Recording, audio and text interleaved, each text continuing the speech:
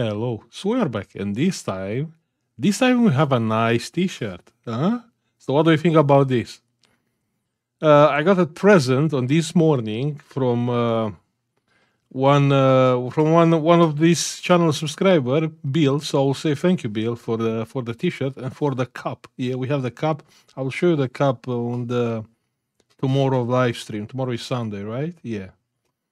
So what do we have here? We have a nice laptop to repair. Check here. Ryzen 7 and Radeon graphics. Asus Vivobook. Now the problem with this one, this laptop is coming from a computer shop, okay?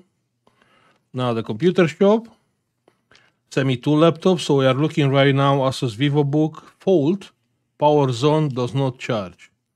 Also the computer shop sent a present, boards for you for parts.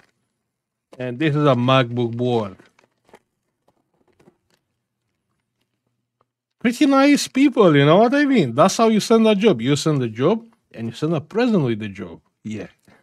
I mean, I don't understand why the people are so nice with me. Anyway, the problem with this laptop, like we seen, the laptop it is coming on. Let's see if it's coming on. I can't see any. No, I can't see anything. Pressing the power button, nothing happened. Let's plug a charger and check.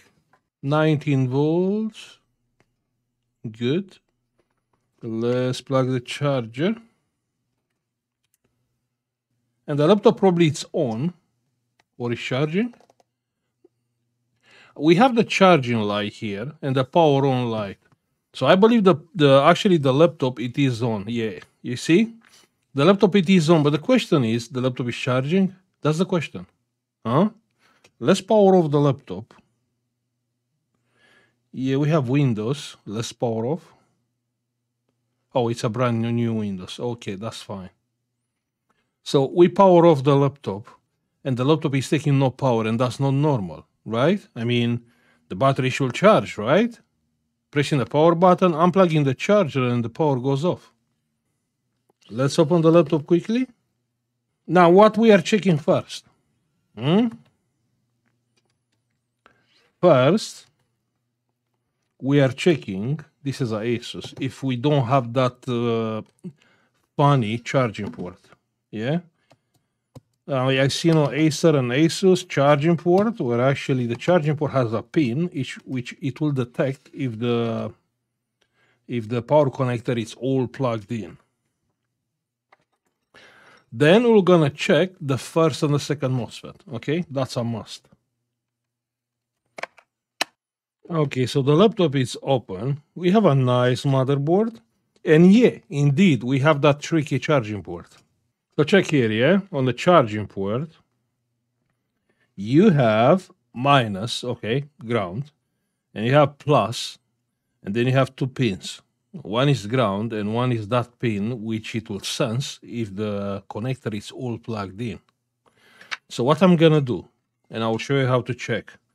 You plug the charger, okay, and the laptop is coming on straight away. You can see the lights here. The laptop it is on. Let me shut down the laptop first. I mean, it's not even important, but let's shut it down. Okay, the laptop it is off, and let's check together the voltage on that particular pin. So on this pin is 0.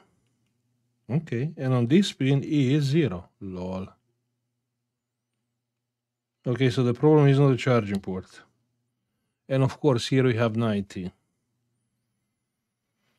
Good, that's okay, that's not a problem. That's no issue. So what do we have to check now is the first MOSFET and second MOSFET.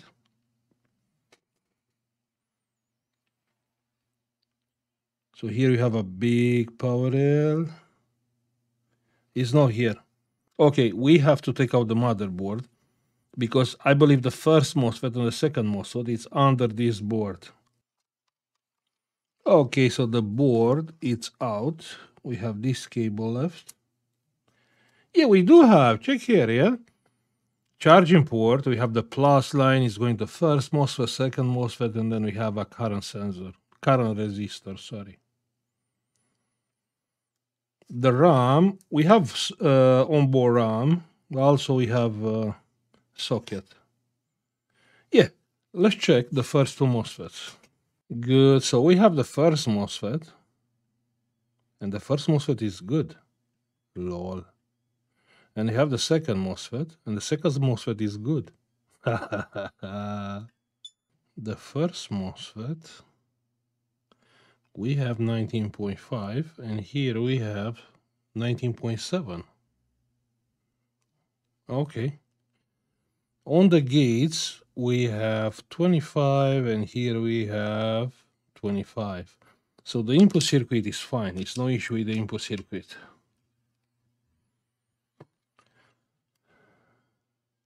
Okay, you know what? I was wrong.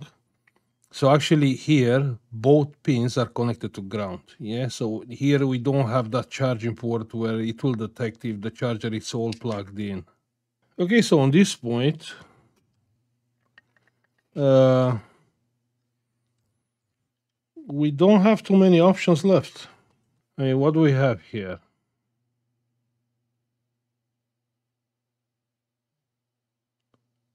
We have a diode, we have the charging circuit here. Circuit. Yeah, let me correct myself, someone write on the chat. So here you have 0 volts. Here you have 19. So I believe the charging circuit is good. Circuit, sorry. Here you have the BQ chip. But I don't think anything is faulty here. I will check the charging MOSFETs. Let's check them. So this MOSFET is good. This MOSFET is good. Checking the gates, all good. So as you can see here, you have no fault. So what is the problem? The problem could be the battery. Okay, sorry, but how can we know if the battery is faulty or not? Very simple. Let me grab the power supply. Okay, so I will lower the current and the voltage. Yeah, like that, and yeah, that should be fine. And we are coming with the power supply on the battery connector here and here, and it's taking no current at all, you can see. And that's exactly what I said on the beginning. Can be a battery firmware issue. Not sure if this is a genuine battery because I can't see any writing here. Maybe the writing is on the other side of the battery. Can be.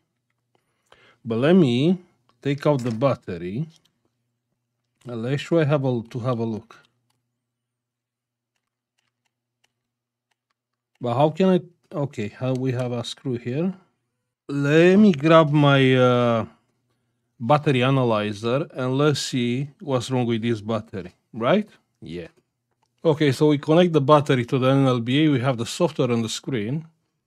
And the issue is one of the cell. You can see, so the battery, it is locked, has a bad balance. We can see one cell has like 3.8 and one cell has 1.1. Now you'll say, sorry, throw it in the bin. It's a used battery. Check on the cycle count. Yeah, can you see the cycle count? One cycle count. Now computing the health of the battery. No, this must be something wrong. You know, actually the voltage can be a firmware error. 2020 battery. I don't believe this is the health of the battery with one cycle count. Yeah, I can't believe that. No. So what can be wrong here? Good question. It's not much what we can do. The only things what we can do is to open the battery and try to check the cells manually. One cell can be, like what he's saying on the screen, 1.1 volts, but also can be a BQ firmware error. So let's open the battery and have a look inside. Okay, let's try to do an incision. Surgical. We have the plastic frame.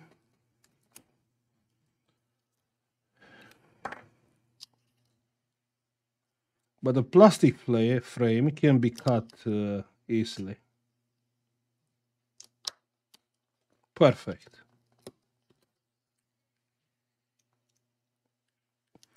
Now we do have access inside the cells. Let's check the cells. So this cell has 3.8 and this cell has indeed 1.1. So we need a 3.8 volts here. The plus is here, the minus is there. Let's come with some current. Plus, minus. Yeah, 4.7 amps. It's about the right amount of current on this cell. Okay, we're about there, yeah? We can see it's still a poor balance, that's fine, but the battery is locked. Let me try quickly something.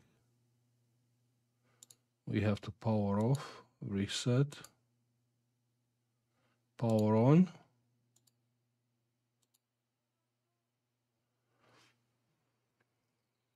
Good. Read chip info. And the charger and discharging is disabled. Okay, let's unseal.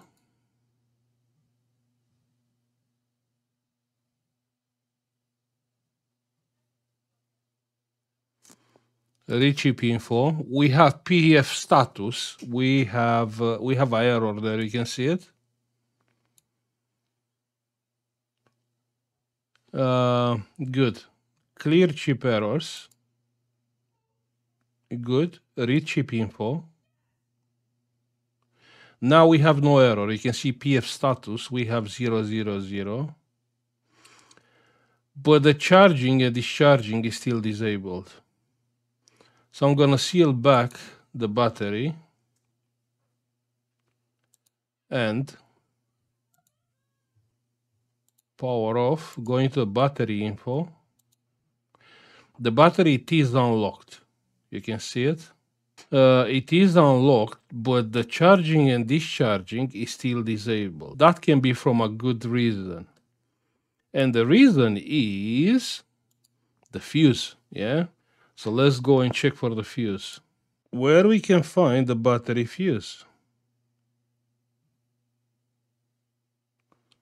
It's not on this side of the board, right? No, probably it's on the other side of the board. So what do we have to do is another incision here and here. And here the battery is open. Yeah, we do have a fuse here. You can see it? That one. So this is a special fuse. Yeah, it's a fuse having a heater. So the heater is connected from here to the plus. Here is the plus line. And when the BQ chip is connecting this pin to ground, the heater, it will hit the solder from inside of the fuse and it will melt it. So let's open the fuse and have a look. Yeah, the fuse.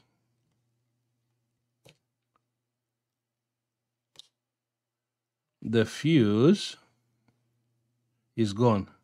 Yeah, so this is flux, yeah? The fuse is good. No, the fuse is burned. Here, check here. So you see the solder got melted here, but not here, only here. Okay, that's fine. So all we have to do is to solder the fuse. That's how the fuse is made, with solder and rosin inside. Just a little bit of solder wire. Perfect, yeah? So now the fuse is how it was from the factory. Now the question is, the battery will work? The battery is unlocked. How we can test it? Very simple. Charge, and we are start charging the battery. And if we are seeing the current, check there the current. You can see it. So actually now the battery is accepting the charging current. And you can see the current is going up. You can see the blue line, that's the current. Okay, reading the battery, the cells are balanced now, are only 3 millivolts difference between the cells. So I believe everything is right this time. I will say, let's plug the battery into the laptop and let's test it to see if it's working. We done a good job or perfect, like brand new, huh? Okay, the board is back in place. Let's plug the battery. Perfect. Let's plug the charger. And probably the laptop, it will come on. Yeah. No, it's not coming. Yeah, it is on. Sorry, it is on. You can see the light here.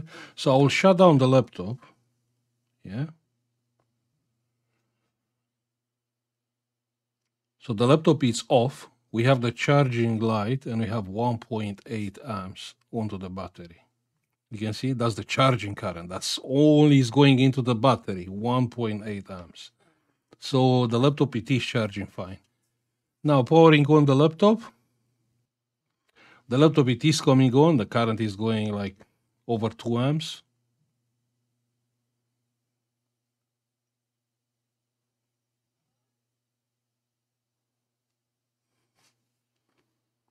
And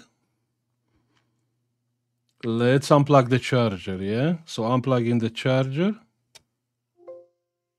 And the battery is holding the charge. Obviously, the battery is discharged, so we have to charge it.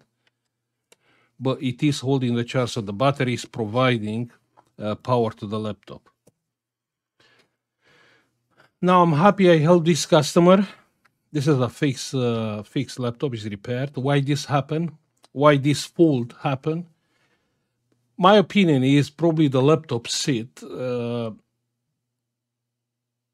for a long time. And one cell died. Why one cell died and not the other? Hard to say why, because the battery has one cycle. Yes, this is a brand new battery. It is possible the BQ chip, because obviously even that power management chip needs power, it is possible to be connected to one cell. And that's the reason why over the time one cell got discharged. But I can't say that for sure. Okay, I left it a little bit on charge. Let's check the voltage. And we have 8.2 volts. So those are two cells. That means the battery fully charged is like 8.4 volts. So the laptop, it is working fine. I'm happy I helped this customer. I will say thank you for watching. I will put it all back together myself because there are a lot of screws. You know, don't forget, like, subscribe if you like the video, of course, and see you on the next one. Bye.